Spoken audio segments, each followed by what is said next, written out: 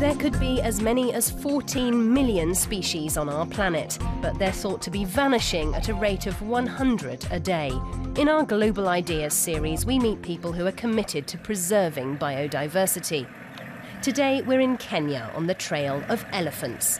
In and around the Amboseli National Park, there's a route that's been used by the majestic mammals for thousands of years. Over time, settlements grew along its path, and that's led to conflicts. Global 3000 reporter Wiebke Feuersänger learns about a clever approach to the problem.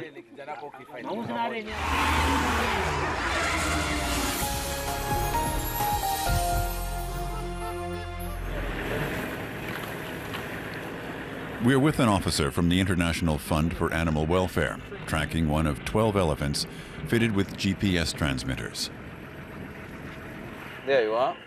So the guy who is looking away from the rest of them is the Kimana male. The young bull elephant is wearing a 6-kilo transmitter around his neck. But since he himself weighs about 5 tons, the animal scarcely notices it.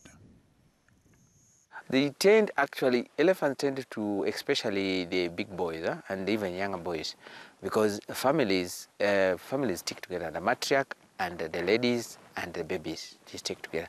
But the boys tend to hang out in small groups or big groups. So now he's in a sort of bachelor herd. So he's hanging out with the boys. And you could see they are the big boys, he's in the middle of them, and then there are the younger boys, like the guy who was running behind. He's like a little guy who is just joined the herd and learning the tricks of being a big bull in a herd of elephants. The elephant's migration patterns show that when he leaves the national park, he never goes farther than the border to Tanzania.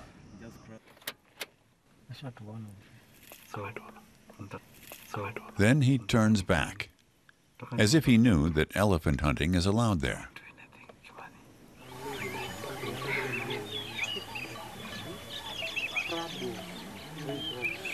At just 390 square kilometers, the park is relatively small. But the ecosystem in which the animals from Amboseli move is about 20 times larger. About 1,400 elephants live in the Amboseli Basin. In the evening, they leave the park to find food. In the morning, they return to head for the watering holes. The same goes for the cattle of the Maasai people. Elephants and livestock tend to go together. They're both grazers. They work together. And personally, I've seen livestock and elephants grazing together very harmoniously without a problem.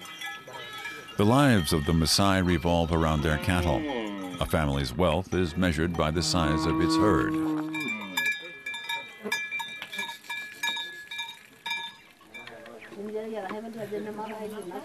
Even their houses are made of cow dung mixed with clay. After heavy rainfalls, the roofs have to be resealed. Times are hard. Gideon is 16 and would like to continue going to school, but there's not enough money. In this village, we come of many families. We live together in harmony, in peace, and we kept our livestock. But there is a crisis in this country, 2008, 2009. It actually caused many of livestock to die. But earlier, before the crisis, we find a Maasai having more than 1,000 cattle. But now it has been reduced to 10 cattle. The men tend the livestock. Everything else is women's work. Gideon's mother provides for her 8 children by selling jewelry to safari tourists.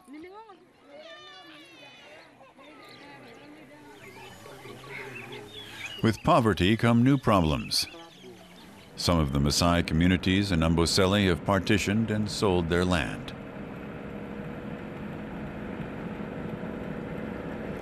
Investors from Nairobi are now cultivating maize where elephants and other wild animals use to forage for food. More and more bush and grazing land is vanishing. Bernard Tulito, a Maasai himself, has been observing that development with trepidation. This is madness because the moment you sell your land and you don't have any place where you live, where you can grow or where you can put your livestock, it is end of you. And after having all this chunk of money, huge amount of money, and spend on ways that are not economical viable, it will lead you to more problems. I've seen a scenario whereby one of the culprits of elephant poaching, we realize it is one of the guys who have sold his land. That's why Tulido is out visiting the villages every day. He knows the animals will only have a chance if the lives of the people improve.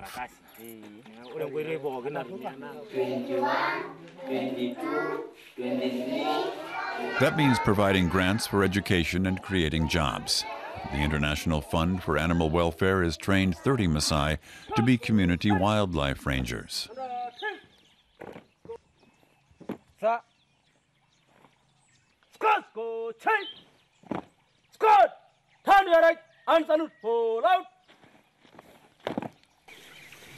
On patrol, they look for evidence of wounded animals and signs of poaching.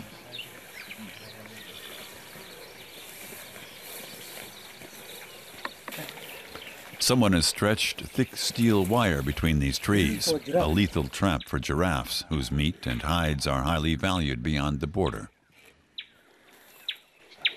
This is near for giraffe. We got it here early in the morning. A local has had a run-in with an elephant. A wildlife ranger asks whether his state compensation has arrived. The man had climbed a tree to escape a young bull elephant. The elephant rammed the tree and buried him under it.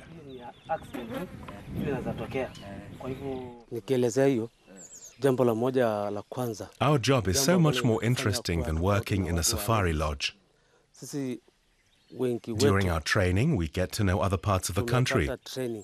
We get around and see new things all the time. At the foot of Mount Kilimanjaro, the International Fund for Animal Welfare has leased an additional 6,500 hectares from the Maasai. That provides them a regular income and protects the land from further settlement.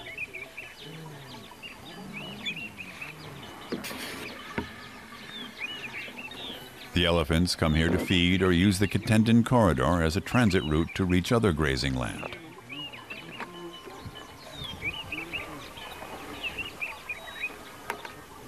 In this way, even the smallest of these elephants can live to a ripe old age of 60 in safety here.